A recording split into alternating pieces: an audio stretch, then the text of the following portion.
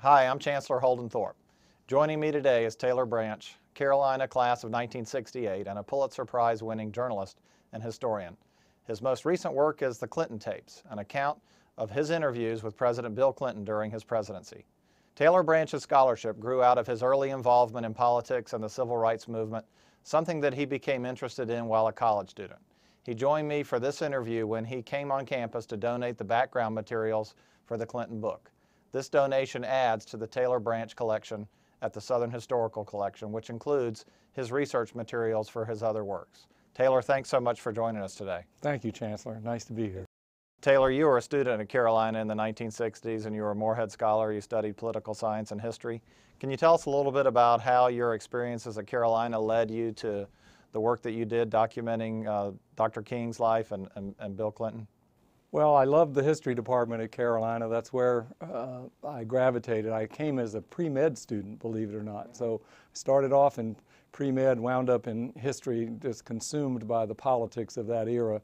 I was here at school started in '64 at the height of the year of the Civil Rights Act of '64, and left in 1968, the year Dr. King was killed. So these were formative experiences in my life. I had grown up in Atlanta, and I won't say that my interest started here at Carolina, but for my whole childhood, this movement, this extraordinary movement was growing up around me to the point that it changed my life's interests against my will. And by the time I got to Carolina, that's what I wanted to study. Yeah, that's fantastic. And we hear those kind of stories from our students all the time. As I said earlier, you've donated all your research materials to the Southern Historical Collection. What is it about what we have here with Tim West and the collection that makes scholars like you want to donate their materials to the university? Well, Carolina has been a pioneer ever since the time of Howard Odum back many, many decades ago in the notion that you need oral histories to, it used to be called folk history, but for me in race relations, I go on the notion that cultures put in libraries what they're comfortable with, and a lot of the civil rights movement wasn't in libraries. It had to be approached through oral histories with the participants. So I waited long enough to get a little perspective, I thought, but not so long that most of the people who were with Dr. King and that they were still around and interviewed with, so that I could interview them. So, because I think that's indispensable. So the materials that are here in the civil rights part of my collection are thousands of interviews with the participants in the civil rights movement, and I think they belong at Carolina because Carolina pioneered oral history. Moving on from the civil rights movement to Bill Clinton, when I think about Bill Clinton, I think about someone who has just had a truly extraordinary curiosity. How do you think that influenced his leadership? I think it frustrated him that it didn't get across that he was obsessed with global trade arrangements and peace agreements on 4 or 5 continents working at once while trying to end the budget deficit that nobody thought was possible, and all of the news was about his girlfriends and corruption and more or less soap opera. That's on us. That's about us. To some degree, he readily admits failures in his presidency, but they didn't begin with a lack of interest in the real substance of politics.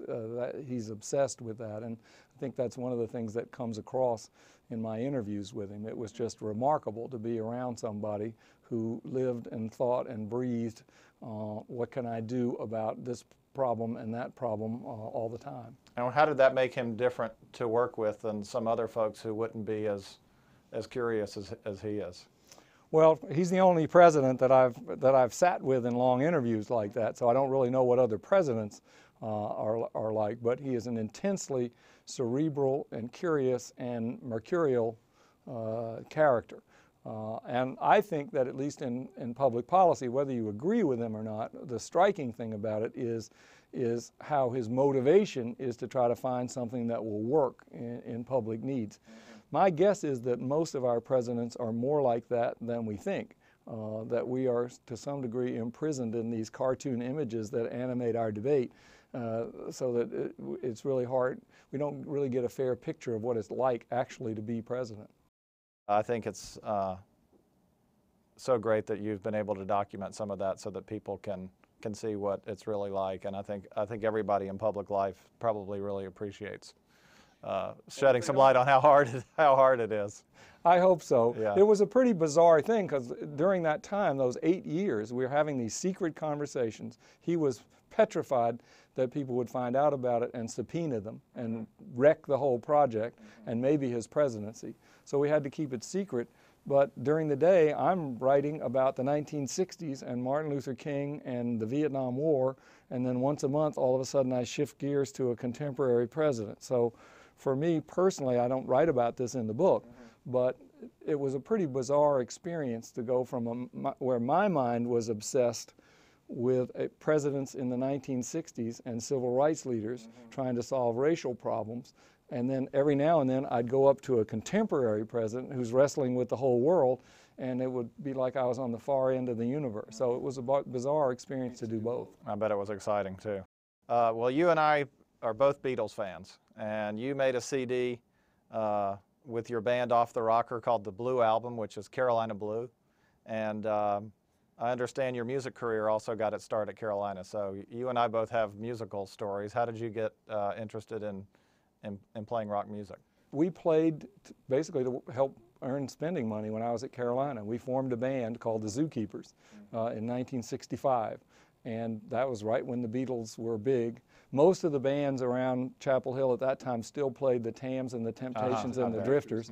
We were the only ones doing the Beatles and the Rolling Stones, and my buddies and I stayed friends ever since. And when I finished the King books 40 years later, we had a reunion and had so much fun doing it. We made that recording. It was just a joke, but Off Our Rocker kind of is an apt description of us now. We're old, we're off our rocker, but we still love that music. Yeah, and so do I, and so do so many other people.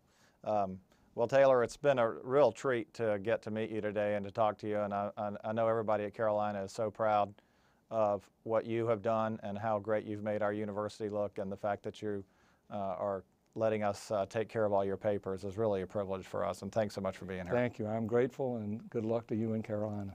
Thank you.